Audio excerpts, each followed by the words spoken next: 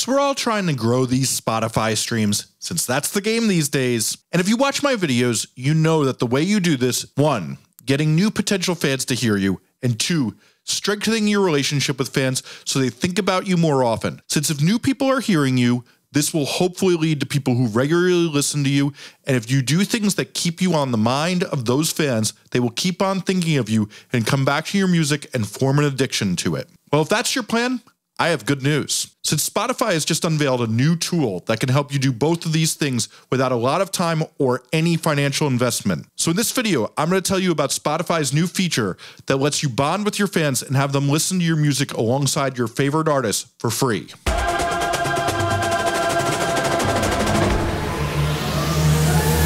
Hi, I'm Jesse Cannon, a music marketing nerd who's teaching musicians how to grow their fan base from 0 to 10,000 fans. And this is Musformation. So you may be saying, Jesse, what in the goddamn hell?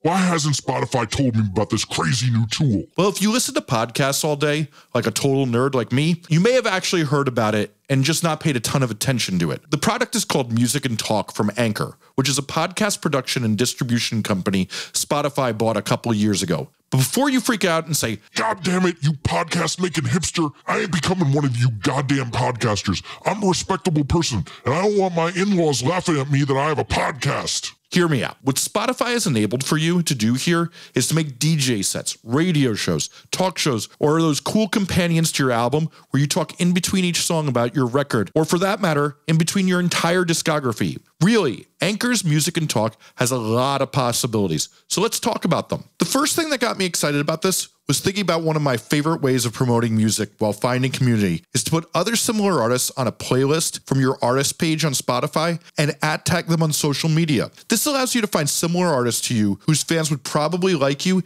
and teach the algorithm you're similar to them and have them notice by seeing your support when you tag them on social media to share that you've added them to your playlist by doing it in an Insta post or a tweet. And that can help expose you, your playlist, and your music to their audience, which should hopefully grow yours since their fan base is similar to you. Now, obviously, this is more complicated than this, and if you want to learn more, I highly recommend you watch my video on this, which is linked on the screen now or in the cards. So now with Music and Talk, the artists you find when looking for new songs to add to your playlist, you can now have another eventful thing you can share to engage your fans.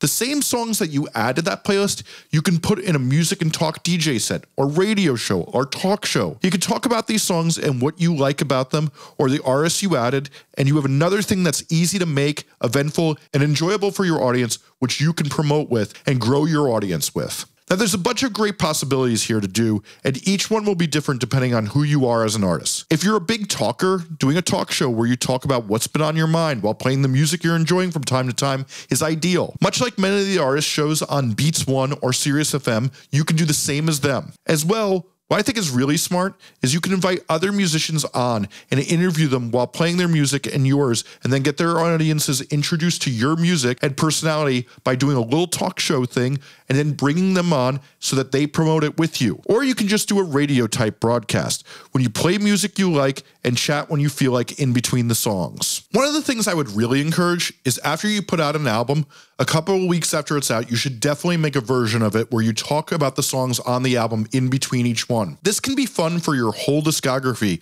and if you have an engaged audience that will listen to it, that's exactly what you should do on your discography playlist page, and then convert it into a Music and Talk experience. If you're making an album using the waterfall method, this can also be a great accompaniment piece you can keep adding to easily, and Anchor's interface allows you to easily add from past Music and Talk episodes and continue to add to this. And if you don't know what I'm talking about with the waterfall method, I highly recommend you watch my video on it, as it is one of the best ways to release music today, and it's linked on the screen now or in the description below. And I just want to say, I know a lot of you watch this without subscribing or getting notified when I post videos, and I'm just saying, we could have a lot more fun if you hit that like button, get subscribed and notified when I post. Another idea is if you know a lot about music subjects, whether it's history or you can show some music is similar to yours, you can also do that in a Music and Talk episode and create a listen that may bring you new fans. A smooth way of doing this can be if your song has a unique subject or trait rarely used, you can make a whole show on, let's say you have a song about lava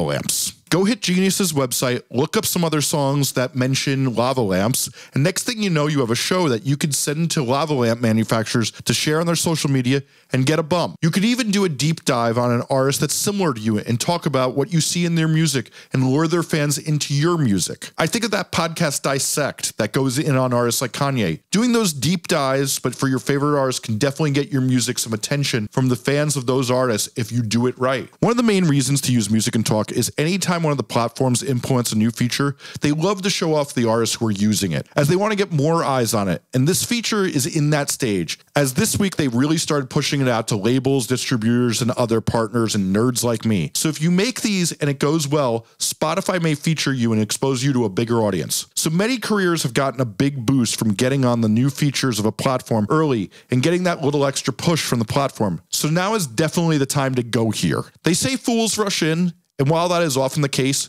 when it comes to already established platforms doing new features, it's always the early bird gets the worm. But you may be scared and think this is going to take you forever, but it's actually shockingly easy. Just watch this little demo I made as I do this all with an iPhone voice memo app, a web browser, and a graphic design program. Okay, so if you're signed up for Anchor, you now are at this screen of the dashboard. So let's make our first episode. So you can, one, capture your recording right from the browser. If you have a microphone hooked up, you can do it there. I already recorded my audio so that I could make this nice and easy. So what we have here is click to upload and drag files here. We have this. What's up, everybody? This is the Incel Hype Beast. And today on the show, I'm going to play you all the songs that keep me not fucking, but looking good. Up first, we have one of my new favorite songs. It's from an artist named Glaive. So as you can hear, I do it. You need to put a minute between the files. So you got to talk for at least a minute. It should be very hard. I will spare you my ridiculous banter here, and we'll put this up. So as you can see here, there's also this activate sponsorships, which means that you can get paid and put ads in. As long as the ads are not next to the music, you can get paid from it. Great. So we have that in our library. So I'm going to hit add to episode. So that's now in here, but it looks like it's now in twice, which I do not want. And then I will go to music and connect to Spotify. Look at that. I can go right in and I can add my favorite song. So if I wanted to put something, this is one of my favorite songs right now.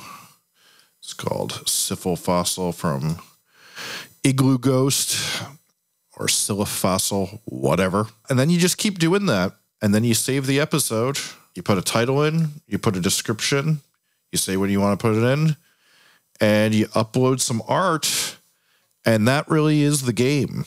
You do have to label that issues, and then it kind of comes out like how it would if you put up a podcast. So you submit it for review. They're going to make sure that you don't do anything bad and you don't put in other people's music you're not supposed to. But really, because you have the whole entire catalog of Spotify, you really should not be using music that you don't have the right to be using.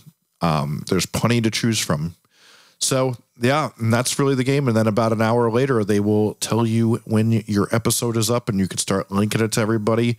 And you can go on your Spotify for Artists page and go find with the ID. You can pin it to your page under the artist pick and have people tune into it when you put it up and get more engagement with your audience.